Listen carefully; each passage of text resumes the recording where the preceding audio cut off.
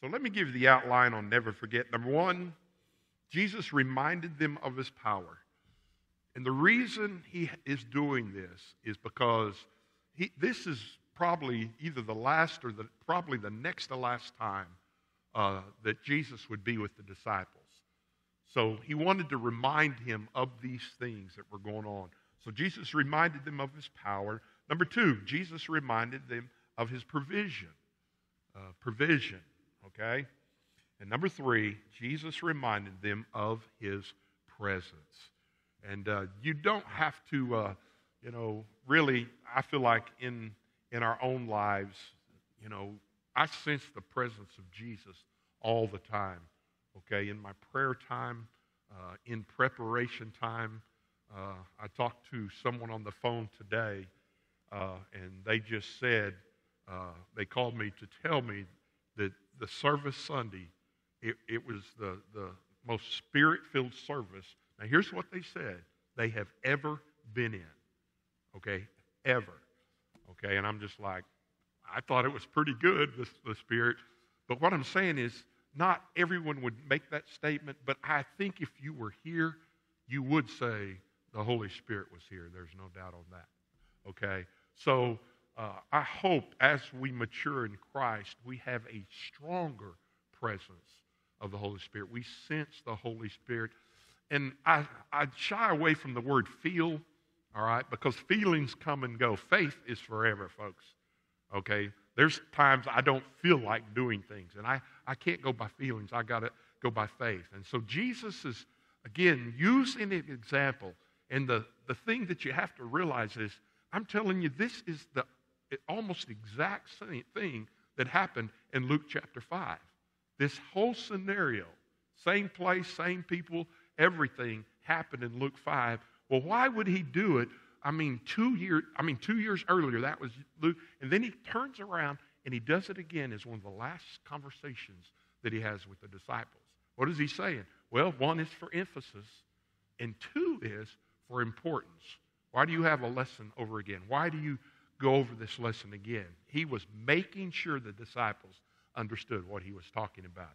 So let's look in John chapter 21. After these things, Jesus showed himself again. And I believe this is the third time that he showed himself to the disciples at the Sea of Tiberias. And again, the Sea of Galilee actually is probably what we know it more than Tiberias.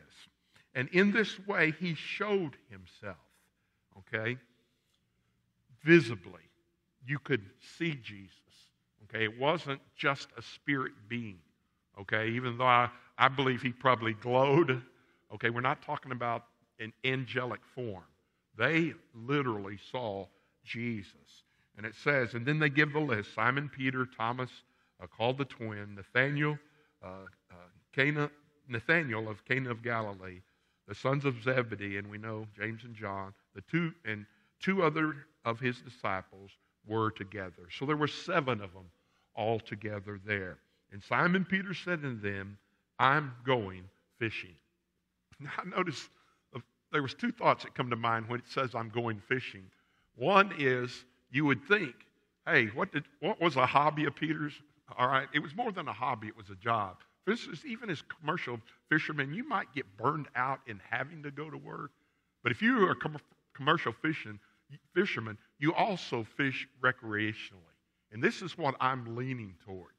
Okay, I'm leaning towards, we kind of have a downtime. We've talked to Jesus. We're not sure exactly what we're going to do, okay, because he hadn't quite gave him the Acts and what is going to happen in Acts. So I'm going to side with that. Whereas even some of the writers said Peter shouldn't have went fishing.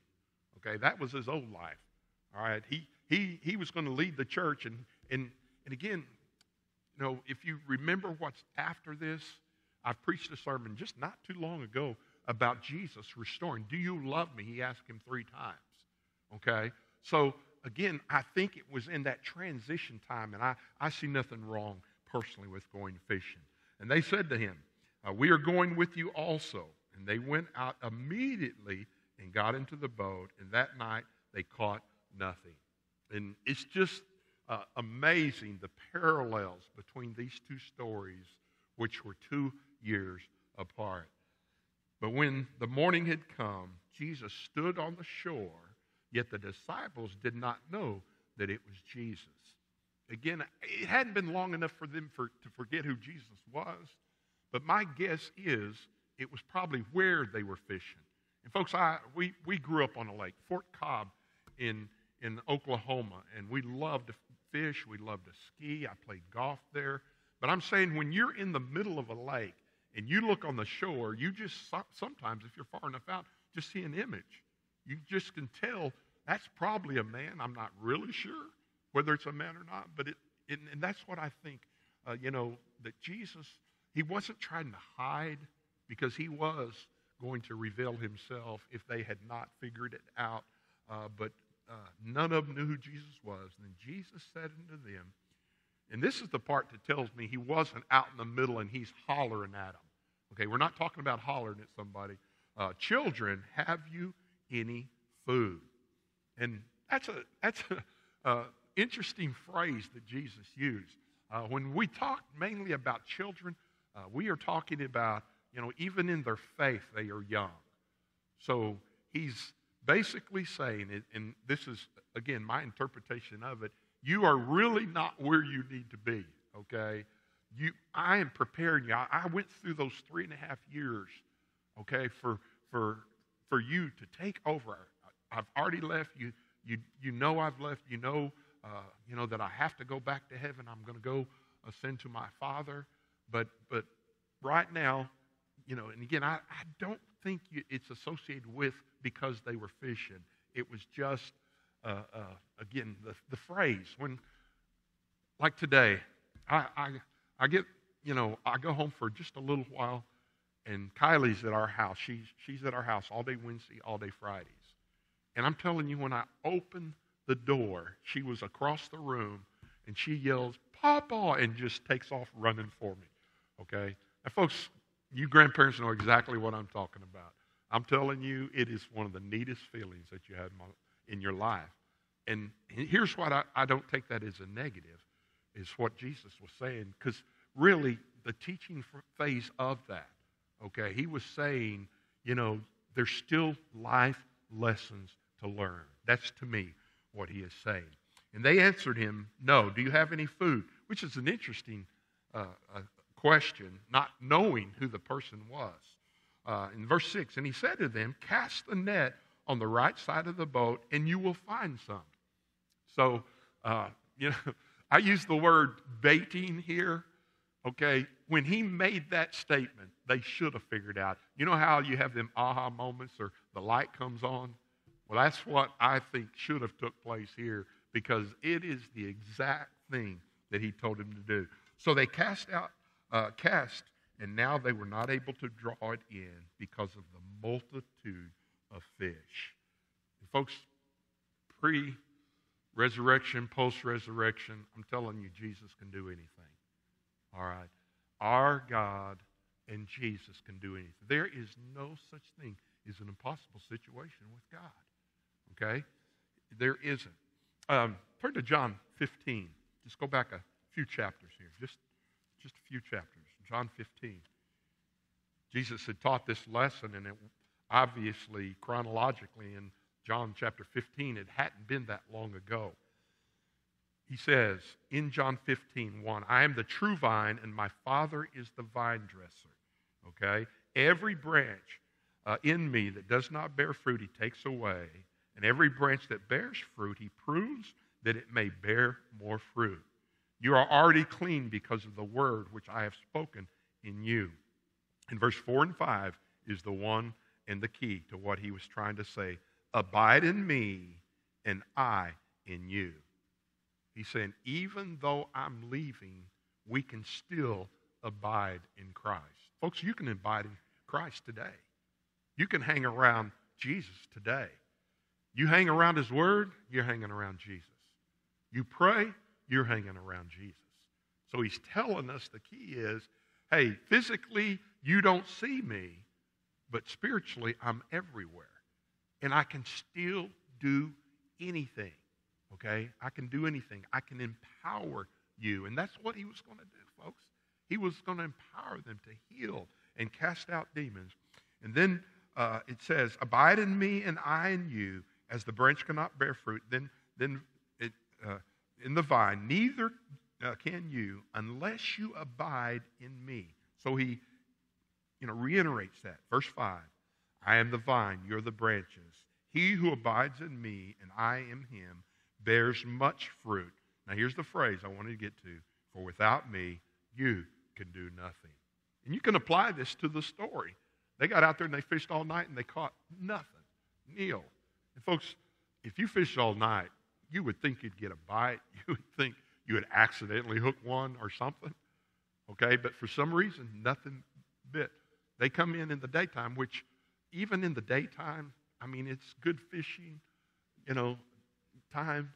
But from what happened and what he is saying there, I'm just telling you, it's just what happened was just something incredible, okay?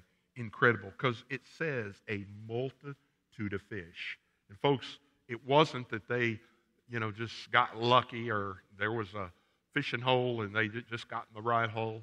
No, they heard Jesus, they obeyed Jesus, and he gave the increase, folks.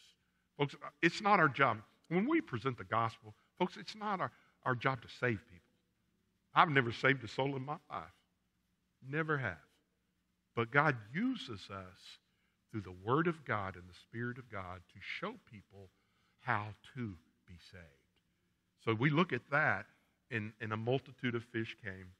And so we can see there that it was a matter of listening to the voice of Jesus and obeying the voice of Jesus. So Jesus reminded them of his power. The second thing I want you to see, not only Jesus reminded them of his power, but Jesus reminded them of his provision.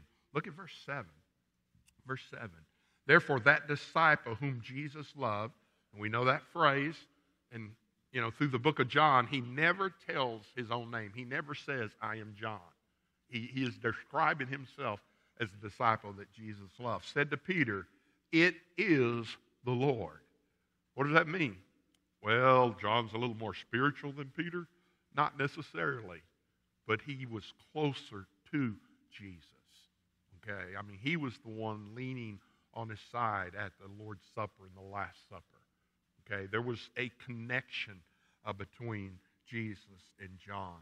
And it says, now when Simon Peter heard that it was the Lord, he put on his outer garment, for he had removed it, and plunged into the sea.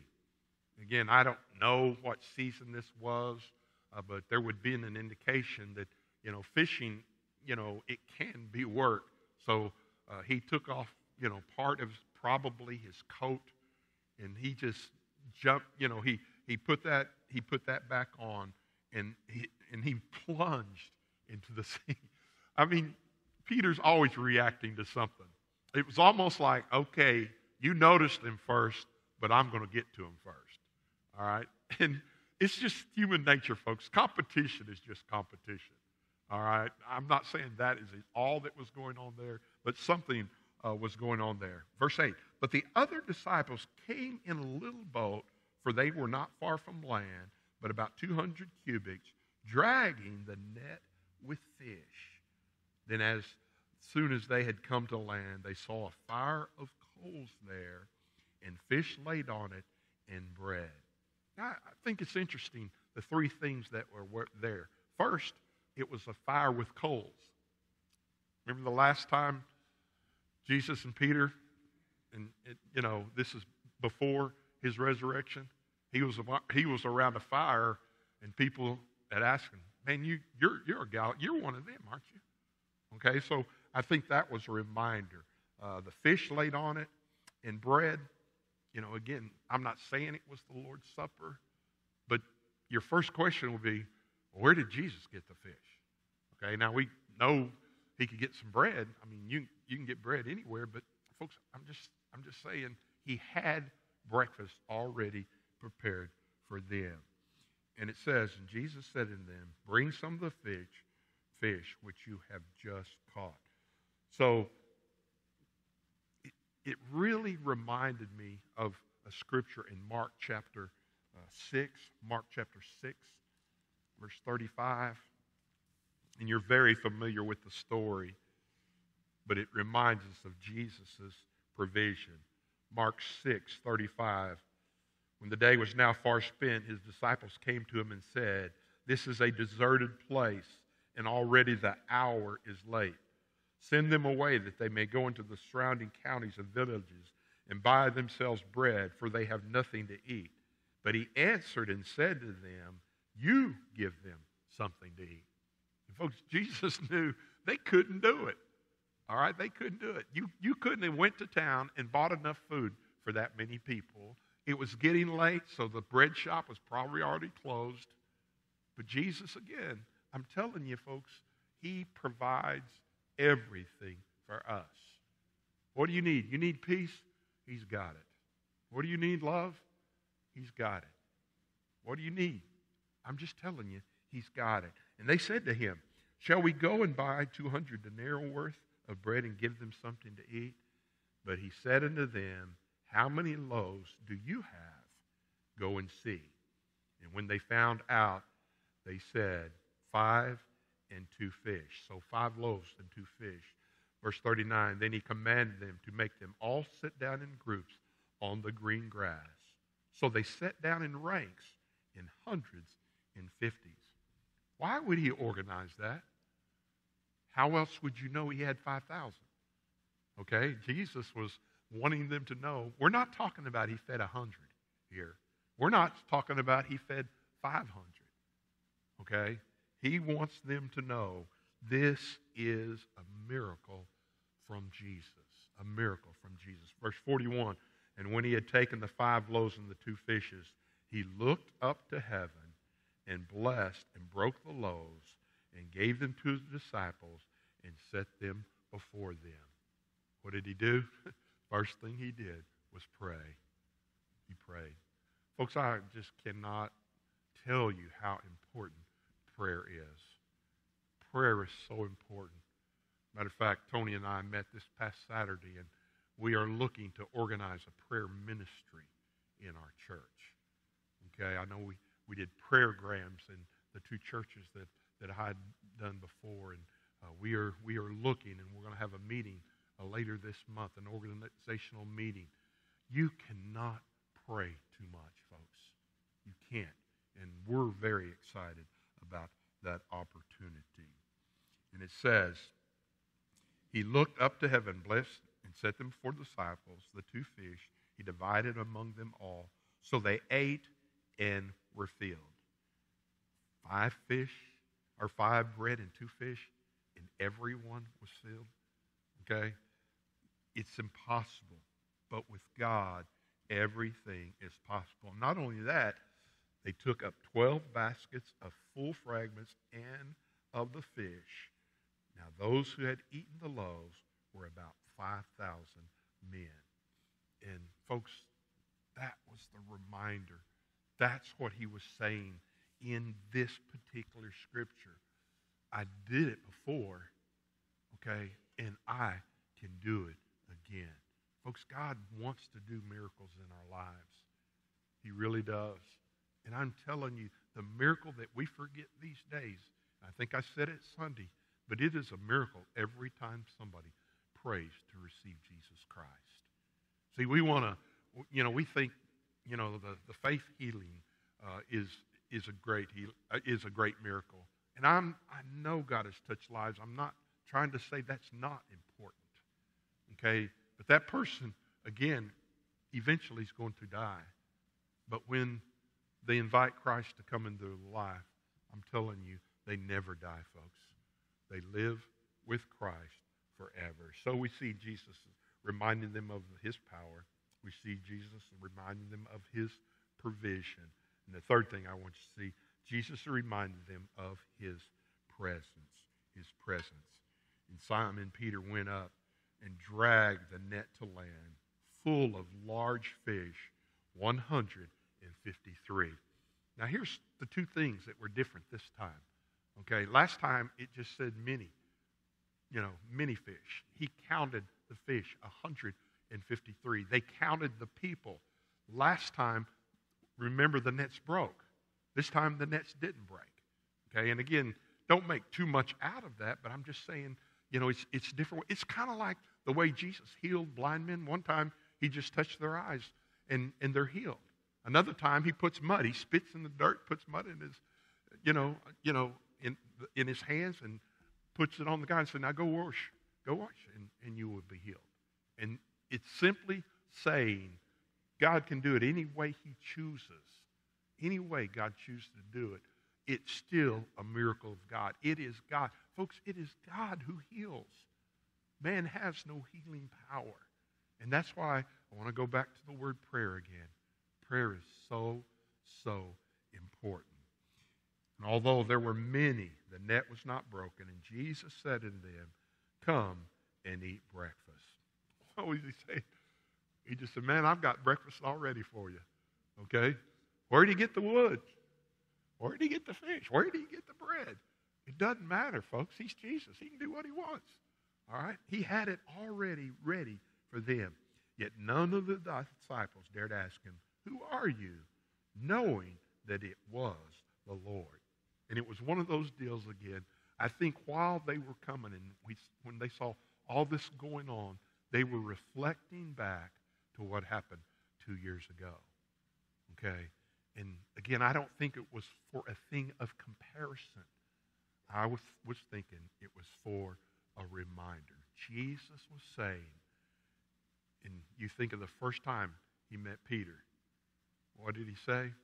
From now on, you're going to be fishers of men. That was the message.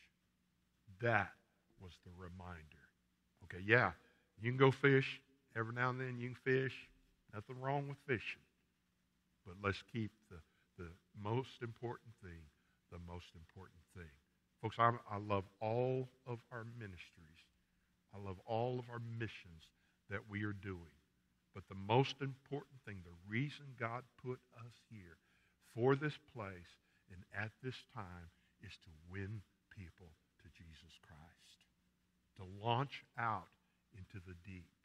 To throw our nets out. I love the class that Scott is teaching, sharing Jesus without fear. Folks, I am telling you, fear is the number one reason people will not share the gospel. They are afraid of rejection. But what you have to understand is they're not rejecting you. Okay? They're rejecting the Father. And I'm telling you, I have been in soul winning courses. I have been in the field in people's houses where, in my estimation, it was the lousiest presentation I've ever done. I just botched it up. I got things backwards. It was just, and when I asked them, and mainly in EE, I mean, I'm telling you, for 14 years, we were in Evangelism Explosion at Cameron Baptist Church in Lawton, Oklahoma. We had 20 teams going out every Tuesday night, and I know one calendar year, we saw 356 people go through our baptismal waters in 1 year's time. I botched that up, and would you like to receive this gift of eternal life? The couple said, I sure would. And I thought, it's God, because that was a terrible presentation. Folks, it's the Holy Spirit. The Holy Spirit. They have to hear the Word of God, and they have to respond to the Holy Spirit. So we should not be afraid. I'm almost saying exact opposite. We should be afraid not to. Okay? I mean, if we really love God, if we really believe what He's teaching us and what He's showing the disciples, we should be busy about that. Yet none of the disciples know it's the Lord. In verse 13, Jesus then came and took the bread and gave it to him, and likewise the fish. Now this is the third time Jesus showed himself to the disciples after he was raised from the dead. Got one last scripture I'd like you to go with me. Turn to Luke chapter 14. Luke 14.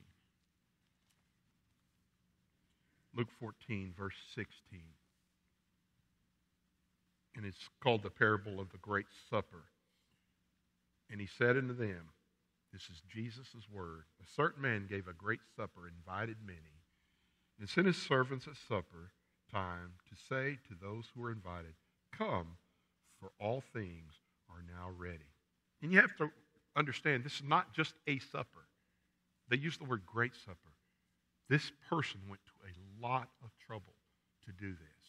This person spent probably a good amount of money to make this happen. In verse 18, but they all with one accord began to make excuses. It's kind of like a coach. I had a football coach that told me excuses are like ears. Everybody's got at least two of them. Okay? God's not looking for excuses, all right? Jesus is not looking for excuses. You can find a reason not to do something, all right? So, I know Steve and I, we would not pass up a free dinner, okay? We just wouldn't do it, all right? And it says, the first said to him, I bought a piece of ground, and I must go and see it. I ask you to have me excused. Another said, I bought 5 yoke of oxen, and I'm going to test them. And you have to do that, that day, just a question. And I ask you to have me excused. Still another said, I've married a wife, and therefore I cannot come. Well, that might be the closest one that somebody could make, newlyweds. But verse 21, so that the servant came and reported these things to his master. Then the master of the house, being angry, said to his servants, go out quickly into the streets and the lanes of the city and bring in here the poor, the maimed, the lame, and the blind. See, those people that had food and had things didn't run to the supper. The folks, the most needy people there, he said, you go out and people that you ask and you invite people that are needy, people that would be grateful for this, okay? And the servant said, Master, it is done as you commanded, and still there is room. Then the master said to the servant, go out into the highways and the hedges and compel them to come. Compel them, that my house might be filled. For I say unto you, that none of those men who were invited shall taste my supper. What is he saying, folks? There are a lot of people outside the church walls. There are a lot of people, and I thank God for our food ministry. Folks, I hope you understand how many people. We reach a lot of people with the food ministry, the food closet ministry. But again, a lot of them in 2 more months, they are back. Okay, why? Because the food runs out. But those has the greatest need. The greatest need, folks, is for a personal relationship with Jesus Christ. All right? Because you'll eat. We all ate today. Most of us, unless you're fasting day, you had a meal today. And after church, you'll walk in and you'll look at your wife and say, what are we going to eat? I'm hungry. Why? Because the food doesn't last. The food that Jesus gives them, the spiritual food, he literally gives of himself, will last forever and ever and ever. The key here, folks, is we just have to keep asking. We don't know who is chosen. We don't know who is predestined. We don't know who needs to be saved. But God knows. So it is our job to go out to the highways and the byways and compel them to come in. I don't know how many of you have watched our board over there, Who's Your One? But I looked at Scott Sunday night, and we were looking at the colored balls in there, and there are people are sharing. Okay, people are inviting. People are being saved. And I pray that, and Scott and I talked about this. This is not going to be something we're just going to do for a few months and then forget it. Folks, we need to keep this going. That is a visual there of what is the most important thing in Rye Hill Baptist Church. Father, thank you. Thank you for Jesus' example, and thank you that he was teaching them and reminding them. God, I pray, even this Sunday, as we do the Lord's Supper, I pray we will never forget what you have done for us. God, you took us out of that miry clay. You set our feet on solid ground. You forgave us of our sins. And God, you wrote our names in the Lamb Book of Life. And God, we'll never forget that, ever. So God, I pray that we, as your children, would be actively pursuing other folks. I know they're not fish. We're not talking about fish here. We're talking about people. And God, I pray that we would get them in the boat, Lord. Just present. You can't get them in boat unless you present, Lord. And I pray that we will be active in soul winning in our daily lives. God, you have the power. You have the provision. And your presence is with us. The Great Commission, and lo, I am with you always, even unto the end of the world. So God, help us to go fishing. Lord, we can go fishing every day. In that sense, we can be looking for people to share with. And God, I know if we will abide in you, Lord, you will bring the increase. So God, I just thank you for that possibility, God. Outreach is important. It's extremely important. And it goes right in with evangelism, which is the heartbeat, God. Your heart is evangelism. It beats to evangelism. So, God, I thank you for this reminder that we have tonight. In Jesus' name we pray. Amen.